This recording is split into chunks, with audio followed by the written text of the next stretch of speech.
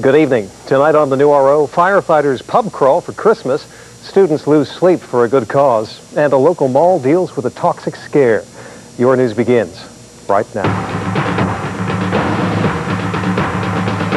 Live from the New RO, this is Ottawa's News. Tonight, some Ottawa firefighters are answering a call to charity. We tag along tonight with the Santa Claus Toy Parade pub crawl. Hello there, everybody, with the Ottawa Fire Department. Anything would be greatly appreciated. Sure, thank you very much. Merry Christmas. When he asked for money, we were like, then he said it was for the toy parade, so we were like, oh, okay, that's no problem. These boots are made for Christmas. They're the focal point of the firefighters' Toy Parade pub crawl. That's their annual Bar to Bar fundraiser on the eve of the Help Santa Toy Parade. The cause is underprivileged kids, and the response is four-alarm enthusiasm.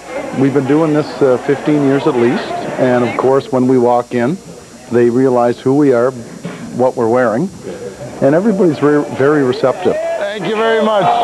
Everybody realizes that Christmas, some people are less fortunate than others, and everybody gives what they can. Thank you very much. Yeah, it all started at Patty's Place Pub, with firemen just getting to know, just bar talk, and thinking maybe we should, get something together. And we've always had a really good response from all the people, all the bars we've gone to. We try and get in and out and get as many places as we can. How was the evening going? Well, it goes really well. I think it's all about the enthusiasm of it. I mean, if you care about what you're doing, obviously that's going to show through. I was at the Lone Star for lunch, and that's where I first met them, and now it's in the wee hours of the evening, and I'm still seeing them.